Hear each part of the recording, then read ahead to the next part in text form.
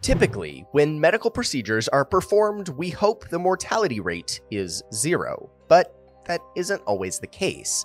In fact, while you might imagine that a mortality rate can't ever be over 100% for a procedure, one doctor actually managed to perform a surgery with a 300% mortality rate. That doctor's name is Robert Liston, and this is that story. Robert Liston was a surgeon from the times before anesthesia, which made the job even more difficult.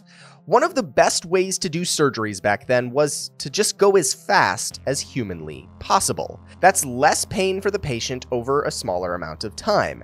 Robert Liston was one of the fastest surgeons in the world, even having the nickname the fastest knife on West End. Liston was famous for quick amputations, where he only lost 1 in 10 men, where most surgeons at his time period would lose 1 in 4. Liston could famously amputate a leg in about 2.5 minutes, even performing one amputation in just 28 seconds. Before every surgery, Liston would say, "Time me, gentlemen," which became his iconic catchphrase. However, not all of Liston's surgeries went according to plan. He was performing a leg amputation on one patient and was so laser-focused on being fast that he forgot his assistant had hands. In his first swoop, he took off his assistant's fingers along with the patient's legs.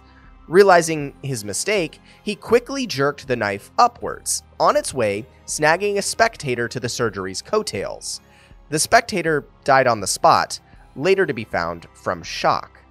Liston finished the amputation successfully, but the patient and Liston's assistant's wounds became severely infected and both soon died.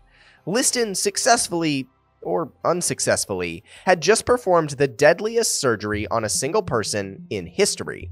A surgery on one person that resulted in the deaths of 3. It's the only surgery with a recorded mortality rate of 300%. Liston did continue practicing amputations, and he was still one of the best. However, he had a number of other mishaps. In another amputation, he did make the cut just a tad bit too high in his excitement, accidentally cutting off one of his patient's manhood along with his leg. Rather unfortunate. He also mistook a lump in a boy's skin as a skin tag, and after removing it, he discovered it was actually an aneurysm of the carotid artery, and the boy died. Later on, Liston became one of the first surgeons to operate with anesthesia, and died a distinguished surgeon. But he also died a surgeon with some impressive, but unfortunate, surgical track records.